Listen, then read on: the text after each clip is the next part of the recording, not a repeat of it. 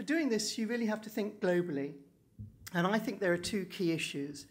And the first is the divergence of personal views and national legal requirements about liability, security, traceability, and privacy. And second is how to keep any standards or legislation in this whole area minimal and simple. I'm expecting someone to give me my next slide now because I'm slightly unable. Identity has already been mentioned, and identity is absolutely inextricably bound up with trust, and trust is vital for online payments. Everyone, I think, should accept, and I've had so many arguments about this, that individuals and businesses and other organizations actually need to be identified and not anonymous when they're doing online payments. We shouldn't be avatars in the online world. If I could have the next slide, please.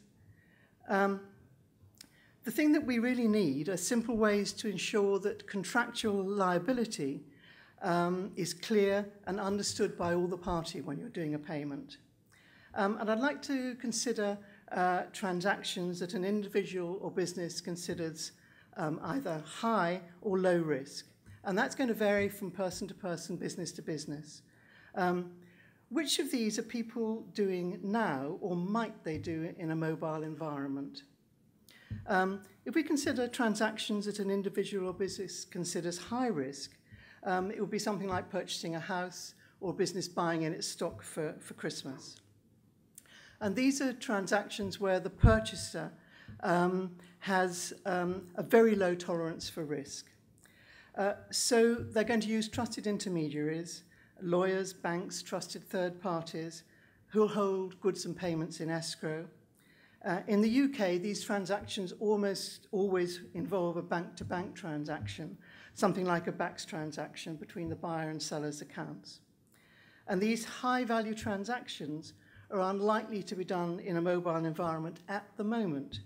However, with the speed of change, which the previous two speakers have already talked about, that actually could come sooner than we think. Could I have the next slide, please?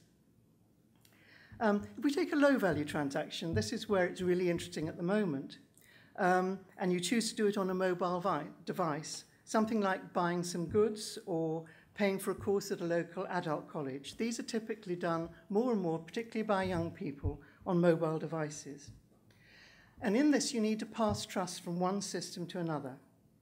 Now, many of you here, and I would certainly choose to use a credit card, and that's because with a credit card, we know where the risk lies and we know that we have redress. The risk of failure is covered by the credit card company, by their charges, and the rate of failure grows, the credit card companies is going to add a new security feature, maybe a device feature like PIN Sentry, or they're going to demand additional security verification checks for the users. Now, when we talk about mobile devices, very few current smartphones have assured approaches to security at the moment. So their transactions are susceptible, or could be susceptible to intercept and lots of other forms of attack. The multiplicity of secure elements in mobiles and the lack of any accepted standards in secure elements leads, I think, to enormous concerns about how secure a device, how to secure a device against what criteria, and how to assess their integrity. It's unclear if this current fragility in mobile security poses potential catastrophic failures in mobile payments or an accumulation of slow burn failures, where small amounts of money will keep on leaking from the system. If it's the latter, I think that's more likely. There'll be growing awareness of risk and people will adjust their behaviours. This has already happened in things like transport, food safety, pharmaceuticals. Customers will become cannier, suppliers will improve systems, and governments will regulate only to improve, to bring about improvements if people don't move fast enough and to deal with the stragglers in improving security. Could I have the next slide, please? Now, this isn't the only chain of liability, but we need to think about the chain of liability in a mobile payment. Mobile access services offer convenience to impatient users, but the redress and liability are the real issues. Now, if you think about the liability and redress chain for purely card-based mobile transactions, that's quite clear. The card issuer remains liable for lost payments.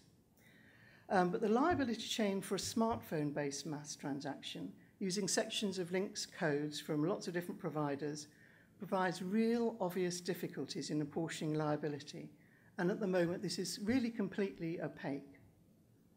Banks, credit card companies, mobile device manufacturers, and network operators are all involved at the moment in developing business models for mobile access services and in reducing these security risks. It's not clear what, if any, role government is going to have or regulators in ensuring that MAS offers safe and secure services to consumers. And until case law based on experience has built up against losses that have been established, this is not going to be clear, and these liability chains are going to change. If you think of handling a payment on a PC, again, your liability is quite clear because you're channeled through one device and one portal. But when you're using a mobile device, who owns that liability is very unclear, and particularly, as we've already heard, the more and more apps there are. Does the app developer have liabilities? That really isn't clear.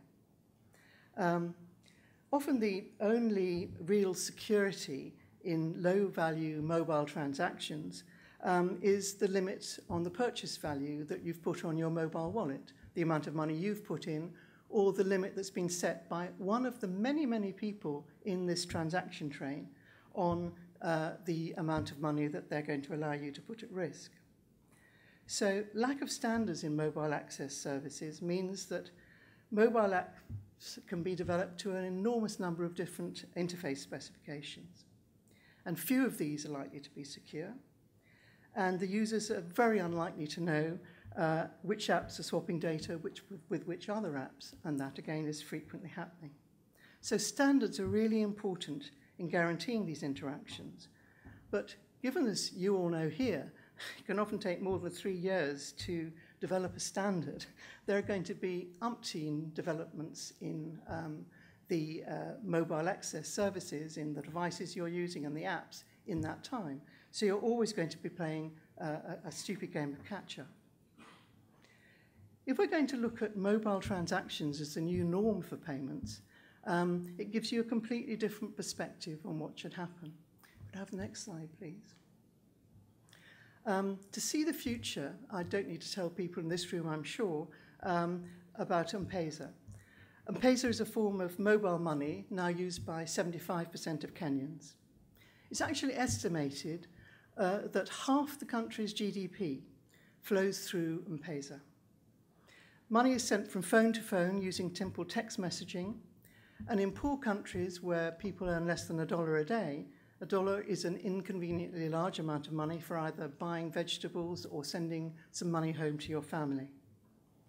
$1 paid to an agent for a mobile phone company turned into mobile money and divided up works really, really well. It extends financial services to the unbanked rather than bringing banks to the unbanked. So the activities of M-Pesa and similar devices are spawning a lot of new financial services, from microcredit to remittances. But at present, they completely lack a single worldwide open source infrastructure to support them. If open standards existed, it could make low-value global e-commerce transactions really viable. It could make purchases from and payments to SMEs and startups really simple and feasible. It could cover all the M-Pesa type transactions and such things as peer-to-peer sharing of a meal, irrespective of whose mobile account the participants subscribe to. In other words, it could be the future of mobile access service for payments globally. Next slide, please. One thing that could help bring this about is a revolution in the security standards, as I've said. The World Wide Web Consortium have initiated to build an open standard for identity and payments. The requirement specification is being devised now, and I would actually urge all of you to look at this and get involved, as BCS are doing. If you go to the W3C site, you can learn more, and you can, as I say, become involved in this, make your voice heard. The key things at present are that it will be royalty-free for work with web architecture. It'll be a decentralized ID with a secure digital signature and web key encryption. Last slide, please. So to conclude, I think we should accept that any financial transaction in the physical or online world, there's a chance of being cheated.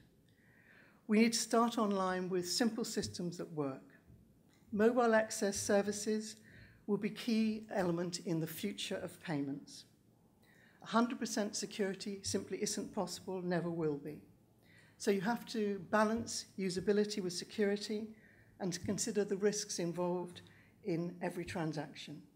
In the physical world, most of us know how to get redress if we're cheated. We know the consumer rights that we have in our home country. In the online world, we can face much, much more uncertainty. Standards and simple trust models are needed to reduce that uncertainty and extend online payments safely to all people everywhere, banked or unbanked.